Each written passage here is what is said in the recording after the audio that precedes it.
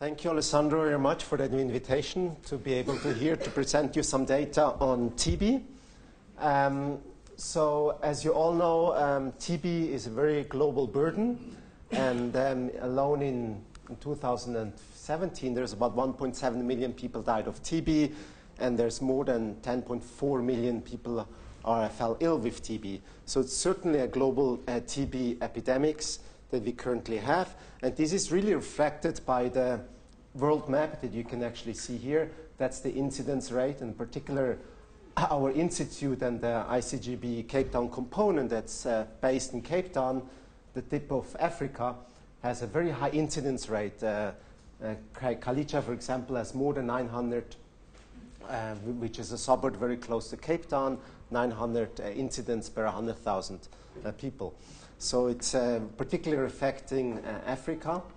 And tuberculosis, it's transmittable diseases. That's you can see here the infection agent is Mycobacterium tuberculosis, and that can be transmitted with droplets. There's only 2 or 3 infection doses, very small. Only 3 to 5 bacteria can then induce diseases in the humans and as well latency. So the current treatment for TB involves antibiotic treatments. There's a very limited number of new drugs that are approved for treatment of TB. So there's certainly a need to develop new TB drugs. So in the first part of this study, I will show you some developments in our lab, how to produce new drugs for TB. And one particular compounds that we have is the minor groove binders. And you can see here, these are binders that actually intercalate into the DNA in that part, into the minor groove. You can see here, and particularly they have a very high affinity for bacterial and parasitic DNA. So you can see these compounds actually bind to the minor groove and then prevent bacterial replication. So together with our collaborator at the University of Strathclyde in the UK, and they have produced many different modifications of this basal structure. You can see here that's a distamycin. That's a structure that composes of a head. That's a base, and then you have a tail. And they produced Colin Suckling and Fraser Scott, many different modifications of these compounds. This is shown here. I don't want to go into detail of the chemical synthesis of these compounds, but that's the basic distamycin basic template structure, and they made alteration to the head, to the base, and as well to the body. So we're producing many different compounds, and they also looked at their activity and against gram-positive bacteria in this paper. Some of these compounds have been shown to be selective against malaria and as well against Trypanosoma brucei. There is also one compound that has been licensed for treatment against Clostridium difficile, and this one has been recently completed as a phase 1 clinical trial. Our purpose of this involvement in that study was really to identify the antibacterial activity of selected compounds. So here we screened 86 compounds for their activity to kill Mycobacterium tuberculosis. So at the initial stage, there was in culture a system where we had Mycobacterium tuberculosis. Here we're using this particular strain that was linked with a GFP, so green fluorescent protein. And we incubated several doses of these minor groove binders. And then the output was actually in days in culture, different time points from 2 to 14 days. We actually, as a readout, was the fluorescence. And that positively correlates to the growth of MTB. So in particular, we want to identify at what minimal inhibitory concentration 99% of all TB is killed. So what dose of the MGB you have killing of more than 99%. So in the first study, we were identified to hit compounds, these particular 2 ones with quite good micromolar activity against MTB. So we published this data this year, and in that conclusion we really saw that the thiazole unit, the head groups of these MGBs, was particularly important to give this anti-activity against TB. But we actually didn't stop here because we wanted to take advantage of these hit compounds and look at the structure-activity relationship between those that provided to be highly active, and therefore many more compounds were then synthesized by our collaborators. So here we had about 96 compounds. We'll not go into the details of the synthesis, and we actually screened these compounds for the bactericidal activity against TB. I'm going to go a little bit faster here because it's the same readout that we're having, GFP expressing TB with different concentration of MGBs. We leave them in culture, and this is just a typical example from one of that compounds that we tested. You can see here, if you have TB in culture, in the culture medium, it grows over time at 10 and 12 days. And then when we're adding the MGBs, this is the chemical structure of the MGBs, this 362, you can see we're actually achieving inhibitory activity of 0.39, which is very low. So it's 10 times lower what we identified in our previous study. So this is again TB in the presence of low concentration of these MGBs is not able to grow. So these are a snapshot of all these MGBs that we screened, is 96, and we identified now 6. We call them 6 hit leads, particularly this 362 and 368 with particular low MRCs. This is rifampicin as a positive control, you can see. But in order for active compounds to act as well, they also have to be active inside the cell. So this is really to identify this intracellular killing activity inside cells. And what is important as well, are these cells really toxic for this mammalian cells? Therefore, we also perform toxicity or cell viability assays. So this is an illustration what we're using in our system. We have macrophages. These are primary macrophages, bone marrow-derived macrophages for mouse. Then we're infecting here with TB. So particularly important, that's a clinical strain, a hypervirulent strain, the HN878. And then we also, we first take the cells, we infect with TB. 4 hours post-infection, we use these MGBs at different concentration, and at 5 days after infection, we look as a readout the growth of MTB. But we also want to ask, are these macrophages still viable? Because are these MGBs toxic or not? And these are the 2 different readouts we have. So this is the MTB growth curve, the intracellular growth of TB inside macrophages. And you can see here, what we're showing here is a different dose response. So on the x-axis is concentration from 12.5 of the MGB 362 to all down to 1.56. So we identified here this MGB 362 with MIC 50 of 4.09. So what that means, at what concentration, you can see here at 4.09, you have 50% of intracellular killing of TB. And particular as well on the toxicity. So we don't see any toxicity of these compounds, even if we go with a higher dose to 12.5 micromolar. This is for the 1 compounds, and I just show you in comparison to rifampicin, the control, which reaches MRC value of 1.7, and this one is 4.19. Important, these other hit compounds, which we call 364, is also not toxic at that concentration MRC of 50, 4.19. If you actually take in one of these graphs, again, we actually see the very low concentration of the minor groove binders, 1.56, we actually do not observe any killing activity. So this is no drugs, this is 1.56 micromolar drugs, and this is the growth in macrophages. You can see here it's quite similar. So therefore, we actually wanted to increase now this increased drug delivery system at the site of infection.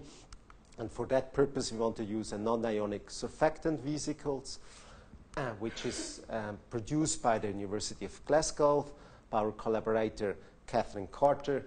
And you can see here particular a schematic representation of these non-ionic surfactant vesicles. So these are small vesicles, and you can see here these are the surfactant bilayers. And so it contains as of these surfactant bilayers, but as well of a aqueous compartment. and importance, we can actually deliver any hydrophobic drugs, but as well hydrophilic drugs. And one of our means would be then to include MGBs, which are hydrophobics, into these vesicles for better delivery into macrophages. So what we've produced now is these MGBs that we're encapsulating into the NIFs as a vesicle delivery. And we also want to look at the intracellular clinical activity. Are these encapsulated MGBs into NIFs better able to kill TB inside macrophages? So for that purpose, again, the same layout where we have macrophages, infect them with our clinical strain, the Mycobacterium tuberculosis, and then we're using a comparison MGB only or a MGB conjugated with these vesicles. So then the readout is 5 days post-infection. We're looking at the growth and CFU, and again, those particular hit compounds that we have here. As a readout, you can see the growth.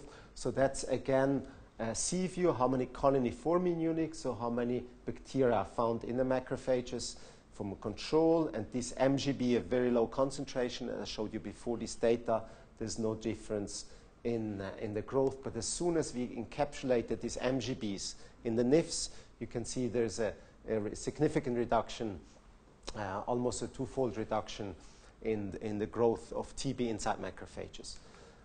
This other compound, 362, we have a trend of a reduced growth, but it's not significant. But this is identified now for subsequent studies, in particular this compound, 364.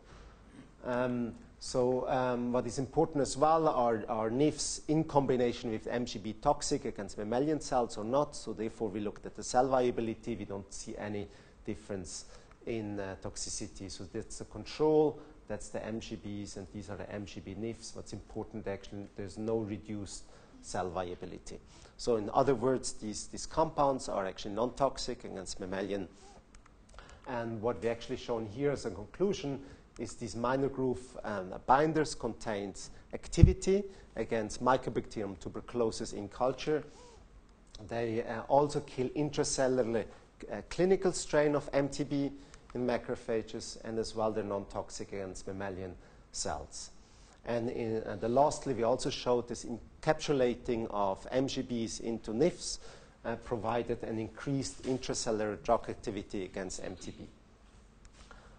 So we published these data this year in 2007 in the Journal of Antimicrobial Chemotherapy, and we want to take this really further because we identified these hit compounds. We want to go into lead characterization and using then animal models in vivo, using the Cornell or a reactivation model with current anti-TB drugs.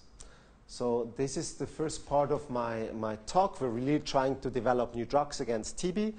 And the second one, we actually want to increase the host resistance. So we want to find factor in the host that TB targets, and that TB is able to develop resistance and persistence. And particularly, we want to look at macrophages, and we actually want to look as a host-directed therapy for TB.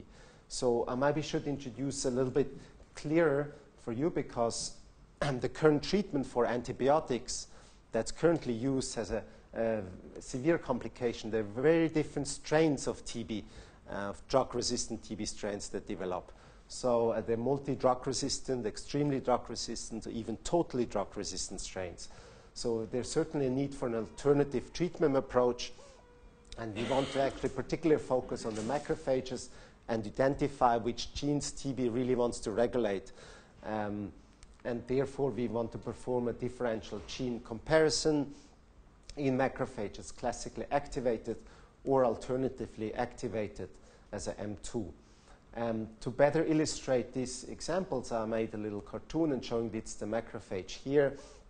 You can see here, this is the macrophages, and macrophages can by cytokine then activated with interferon, for example, through the receptor, and then inducing a very important bactericidal mechanism, so nitric oxide, that's a factor killing molecule. So this, you can see here, that's a substrate. This is the synthase, the enzyme producing nitric oxide. And if you have N available, it can induce the killing of intracellular bacteria. So alternative macrophages can then be activated with in the M2 activation stage. So these would be IL-4, IL-13 cytokines that binds to the IL-4 receptor alpha.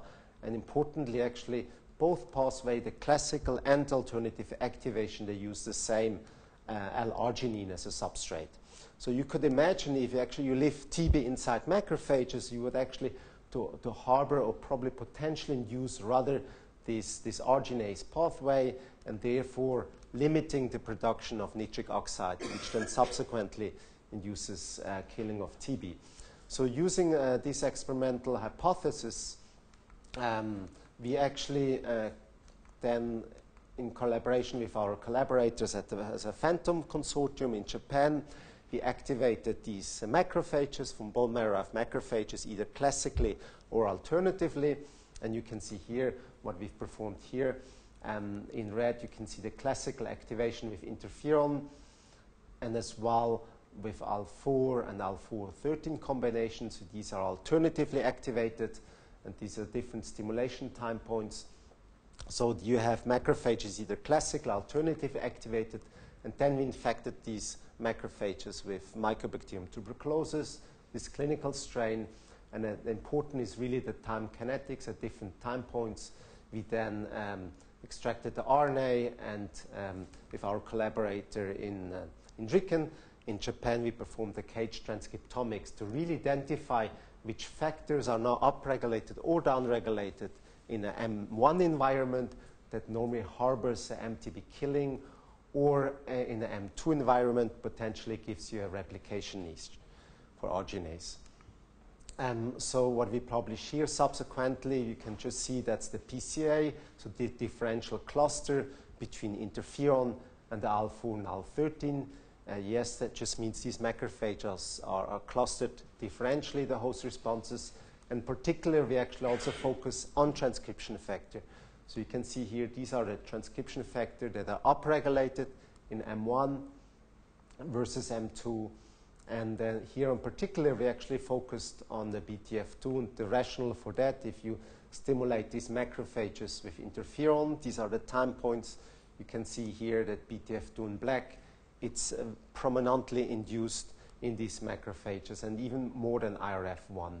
So we wanted to investigate the role of BTF2 in MTB infection, and therefore also use a SH lentivirus approach, shRNA approach, to block then BTF2. So you can see here, these are macrophages that we actually induce with heat-killed TB. You have a response of NOS2, but when we block BTF2 with shRNA and NOS2 is down, you can also see TNF, and as well IL-12 is so significantly downregulated by blocking BTF2. So this we published indicating it's probably better to summarize in that review that we wrote that BTF2 together with IRF1 then inducing these pro-inflammatory environment in these macrophages producing NOS2 that's inducing nitric oxide.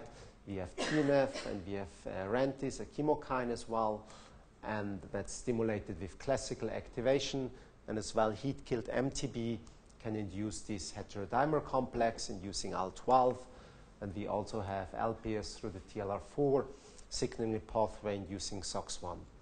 So in an environment where we have TB presence here, we have classical stimulation of pro-inflammatory cytokines shown here. We have IL-12, we have NOS2, and if you know about infection diseases, these are normally important actually to give you control of TB. Because RANT is important to recruit other inflammatory sites of infection. TNF can activate the macrophages to induce nitric oxide, and which is shown here as well. So we thought, okay, let's just take these BTF2 knockouts. We imported these BTF2 knockout mice, and we wanted to perform functional infection experiments by the absence of BTF2.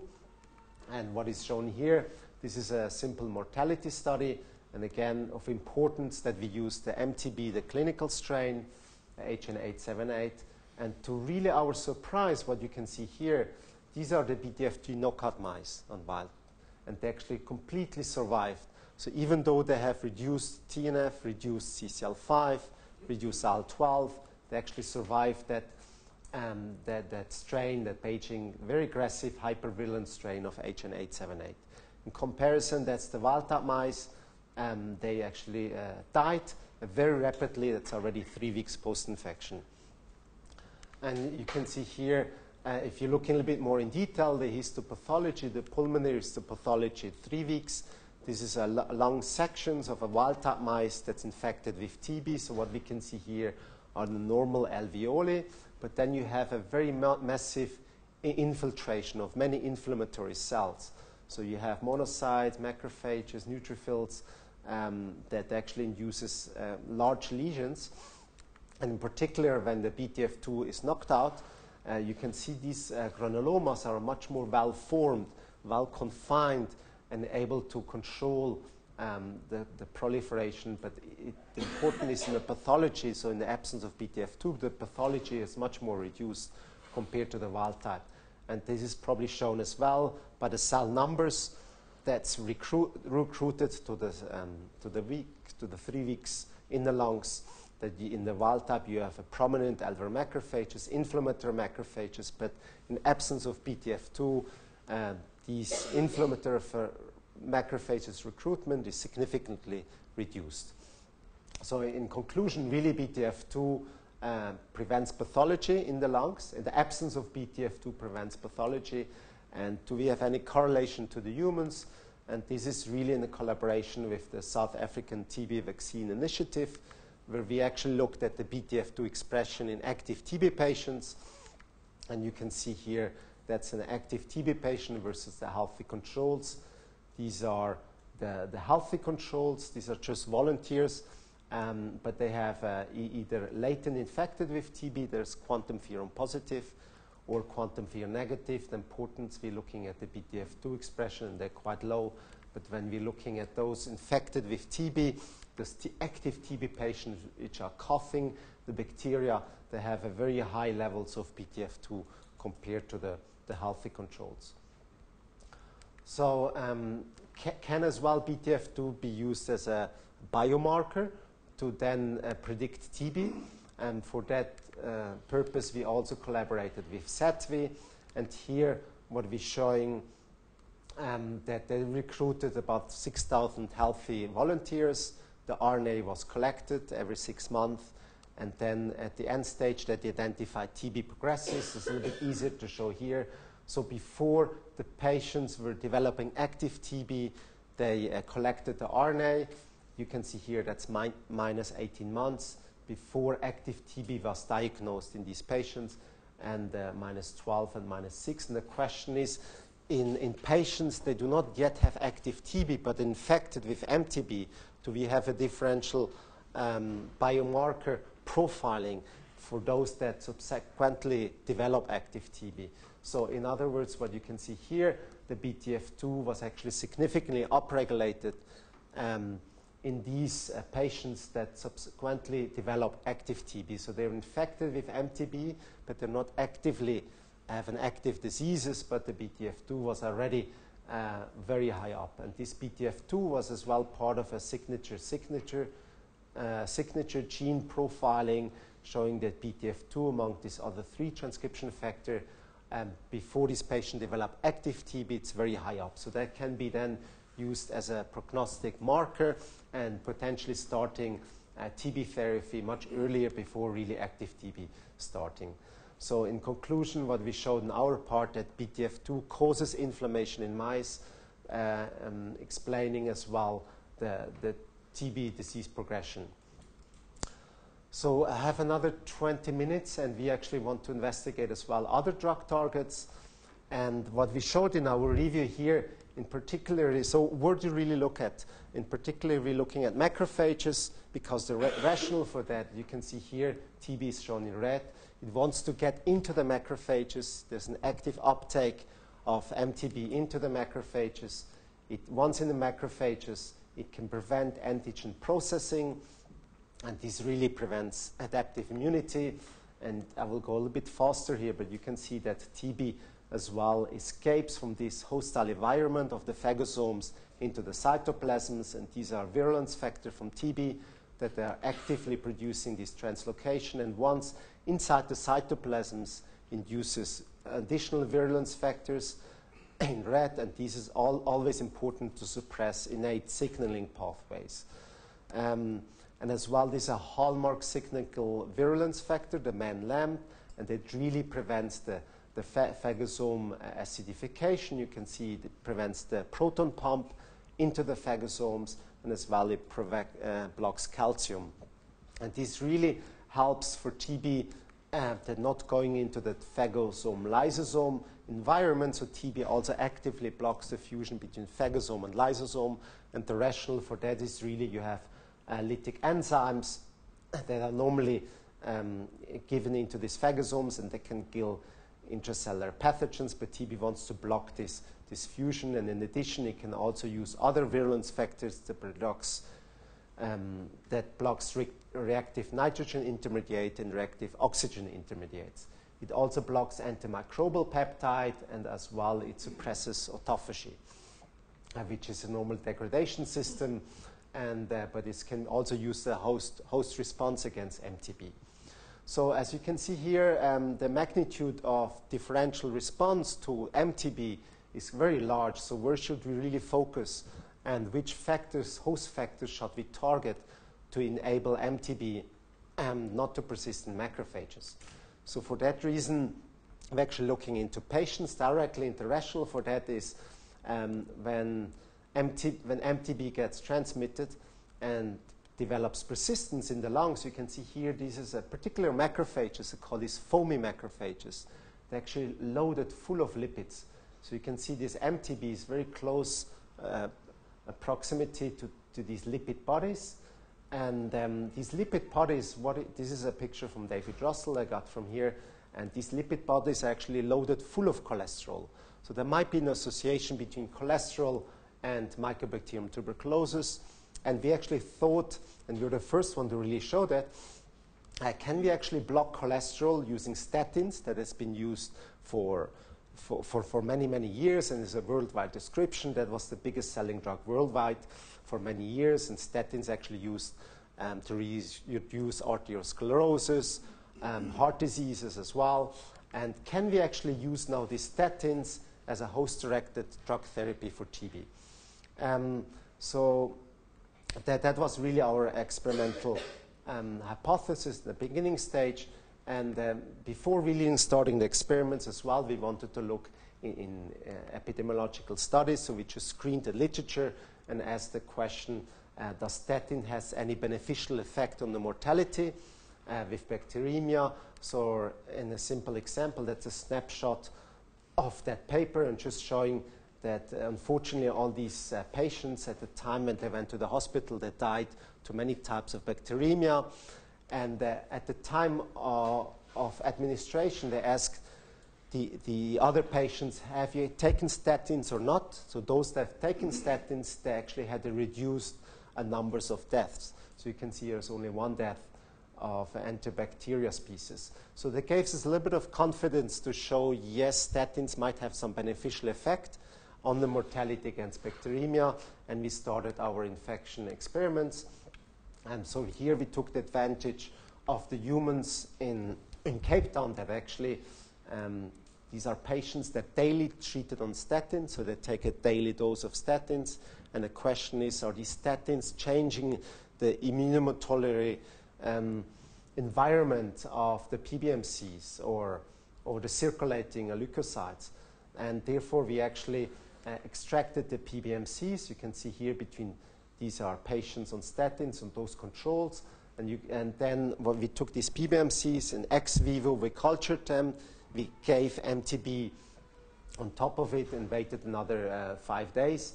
And we want to investigate those PBMCs that have been taken from these patients on statins. Is the intracellular growth of TB reduced to controls? And indeed, you can see here there's significant reduced growth of MTB in these statin-treated patients. From the PBMC, and as well, we showed this in MDMs. These are monocyte-derived macrophages from these statins that have been taken daily from these patients that have been daily taking statins. And you can see here as well the significant reduced growth of intracellular MTB when we ex vivo infected these cultures. We subsequently also performed experiments in mice. So these are just primary macrophages, treated them with statins, and you can see here the growth of intracellular TB is markedly reduced. This is at time kinetics. This is simvastatin compared to the controls. And important, simvastatin is not toxic against the cells. This is just the cell viability today's post-infection. So we also performed these experiments in human PBMCs. These are healthy human PBMCs. We gave these different types of statin, simvastatin, atorvastatin, and here you can see again, after 72 hours post-infection, the growth of TB inside macrophages is down. Does really statin act as a HDT, as a host-directed therapy, directly on the host, or does it maybe also induce direct killing of MTB? Because the rationale of that statins acts on the HMG co-reductase, and MTB has been shown also to have ortholog of this HMG CoA reductase. So what we've done there, we simply gave statins in culture of TB, and you can see here that's the extracellular growth. So we just take TB in culture with that different concentration of statins, and you can see here the growth is not affected by different types of statins, simvastatin, atorvastatin, rosuvastatin. So that really shows us as well the statin directly acts on the host rather than killing MTB directly. So subsequently we started statin treatment in mice. We took a mice, we treated them statins every second day. I gave MTB, and then we looked at 4 weeks and 8 weeks post-infection, the growth of bacteria directly into the lungs and in the spleen as a dissemination. And you can see here with rosuvastatin we have a reduced bacterial growth, and importantly dissemination in spleen is reduced compared to the controls. The same trend we have at the 8 weeks after infection as well, that particularly rosuvastatin in the lungs, but in terms of dissemination, both types of statins prevents dissemination in the spleens. So we have, in conclusion, we have a reduced bacterial burden in presence of statins, but as well the importance is in the pathology as well, that the pathology is reduced. These are lung sections again, these are controls with a large inflammation. These are simvastatin and rosuvastatin reducing inflammation, particularly rosuvastatin, compared to the controls. So conclusion, statins leads to a reduction of TB growth, but as well on the pathology.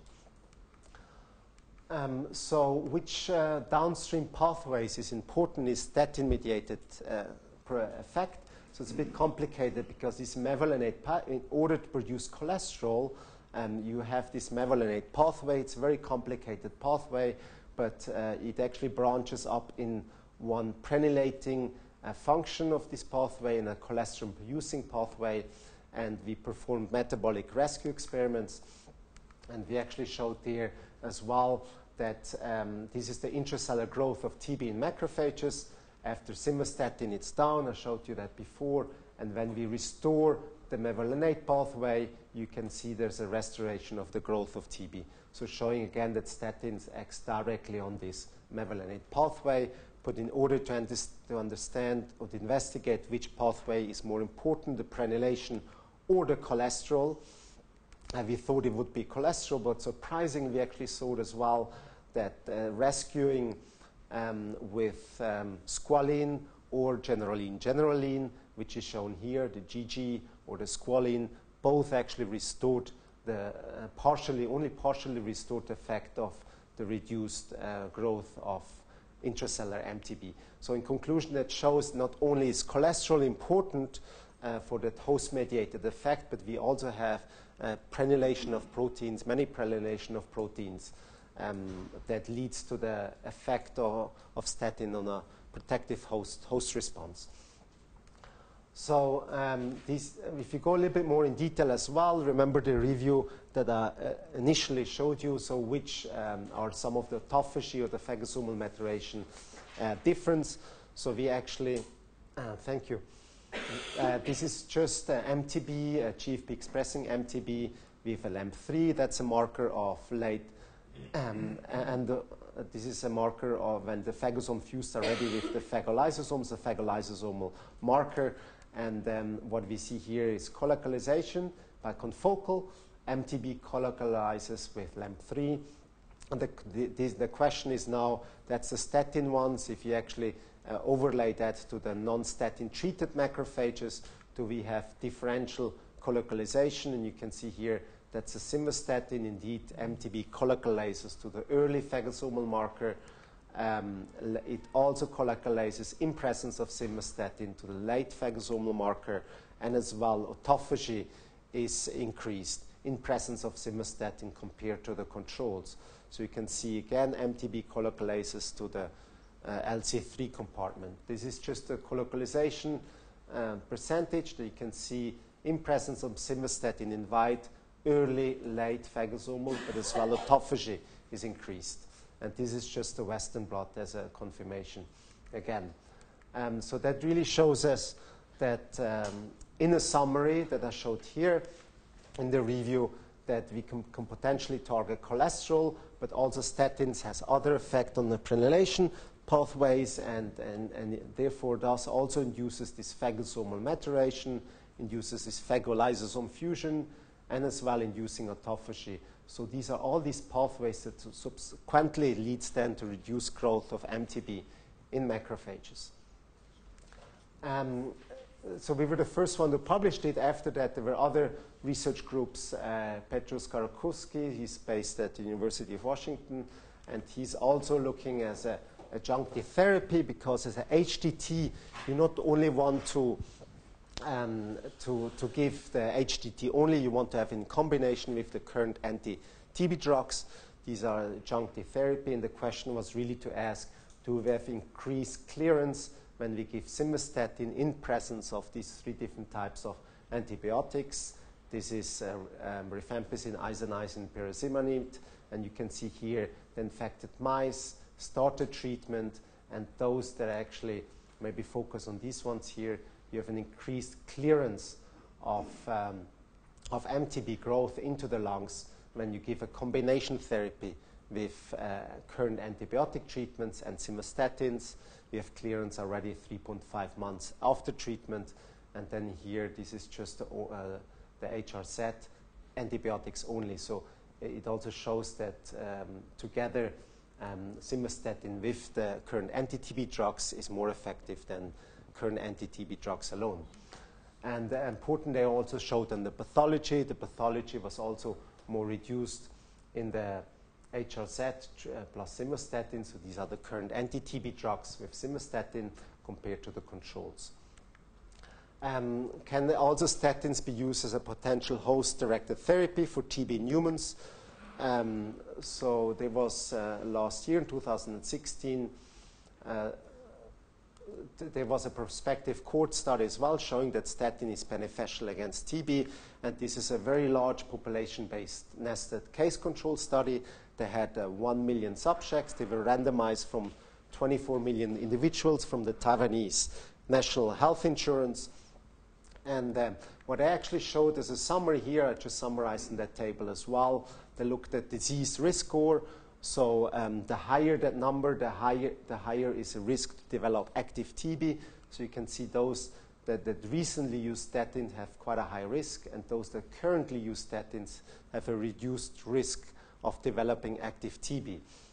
And it also depends on the duration of statins. So in other words, how many days of statins was used in these patients. So they actually used more than 90 days. If you treat patients more than 90 days, the risk to developing active TB is significantly reduced compared to those that only took statins from 30 to 90 days. So in the summary as well, a statin was associated with a protective effect against TB. And what is important here as well is the length. So you should treat patients more than 90 days. So we actually, in the end stage there, so I don't want to go too much in details at the end of the talk. So we also submitted the EDCP grant now to really treat patients with TB patients with statins, and The first stage was successful, so we actually submitting another one in March, the final round.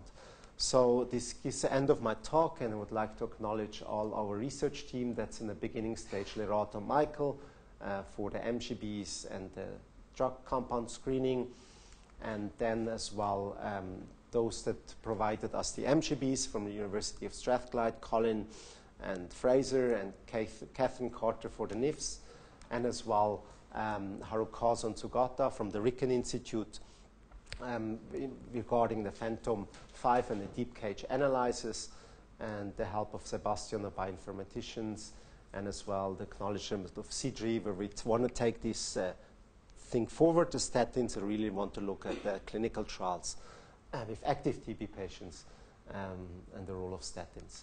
And these are all the funders, and I also would like to acknowledge ICGEB and the invitation for Alessandro to be able to present the data. Thank you very much for your attention.